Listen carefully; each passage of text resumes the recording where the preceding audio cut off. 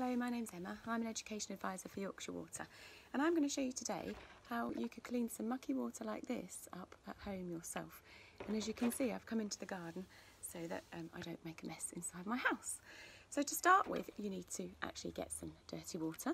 So I've put some soil in some water, given it a good mix, and then you can also add to there some more solid rubbish, as if this was a river flowing down, picking up debris along the way.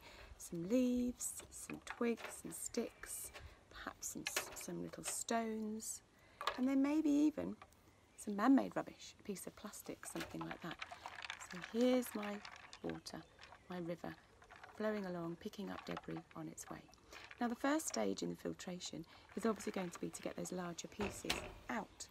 So for that, I've actually bought my sieve from the kitchen. So I'm going to pop that on top of this container and really carefully give my water a good mix and pour it through the sieve. And you can see that the sieve catches the larger pieces. So I've got in here my plastic and my leaves and twigs and stones, but that the smaller particles have gone through and the water is still looking rather mucky. In order to remove these smaller particles, we're going to need to use a filter, and you're going to have a go at making that yourself at home.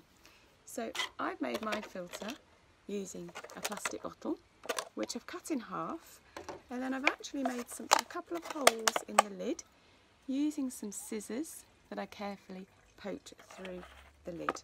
Pop the lid back on and assemble your filter like this. Okay, now we need to build up some layers in this filter to catch the particles and to clean the water. We're going to build the layers up from fine layers to more coarse layers at the top, and you can use all sorts of things at home. I'm going to start with some cotton wool if you've got some, or maybe some tissue as my bottom layer. I'm going to poke that in and push that right down into the bottom of my filter. Okay, I then found some feathers in my garden. They're quite fine particles. I'm going to put them in. They'll be able to trap some pieces. And then I've got some moss. Now sand would be a good thing to use if you've got some sand. We actually use sand to filter the water at Yorkshire Water, but I don't have any sand, so my moss is going to act as a fine filter there.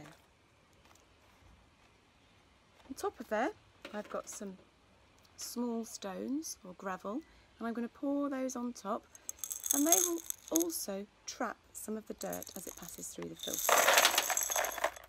Those on the top like so.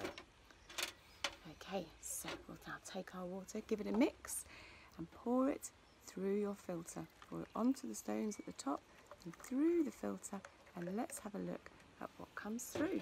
Now remember, this is what we had to start with. I've got one still from earlier, and look at what we've got now.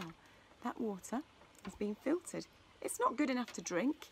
There will still be some dissolved substances in there, there'll still be some microorganisms in there, but the layers in your filter, you can see, have trapped some of the finer particles.